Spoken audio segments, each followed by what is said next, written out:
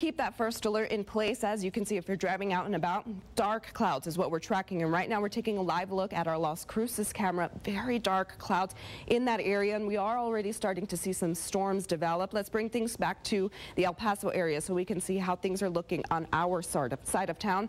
Plenty of dark clouds as well. The calm before the storm. We are already tracking some storms, but some of these, if they hold together, can continue to be severe. So again, I'm going to urge y'all, the best advice I can give you is to stay home. Yes, it's the weekend, but just stay home because those roads are going to get even worse than what they were this past several days, as we have flooding potential in the high category. On top of that, periods of heavy rain and strong winds, along with that, lightning and thunderstorms. So dangerous conditions out there for your weekend. And if you do absolutely have to head out on the roads, head out with enough time. It is better to get to your location late than not to get there at all.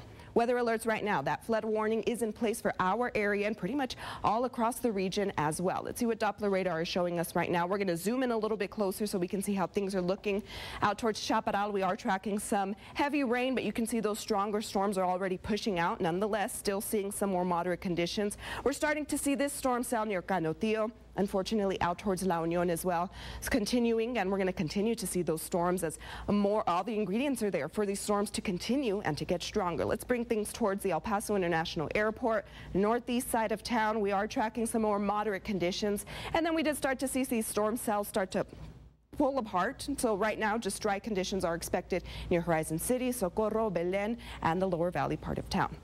But I zoom out so you can see that all these storms hold themselves together, can push through our area within the next several hours, which is why we're keeping that first alert in place well up until even for tomorrow, because the threat is going to be that those areas that already got hit heavy with those storms are going to continue to see rain, whether it's severe rain, any type of rain. And if these storms do move out slowly, that can cause damage and it's definitely flooding as well. Our model isn't showing much activity for the next few hours. However, overnight it does show that we will start to see strong storms develop. This line of storms by Sunday, 7 a.m. So if you're going to be heading out on the roads early tomorrow morning, drive with caution because those roads will be slick. Our model shows that by Monday, not too much activity, but overnight, Monday into your Tuesday, we do see these storms starting to develop. So heading out to work early in the morning, dropping off the kiddos at school, you're definitely going to have to drive with caution. So 7-day forecast sponsored by Mattress Firm shows first alert will remain in place at least up until tomorrow morning, as we're going to continue to track storms tonight into the start of tomorrow.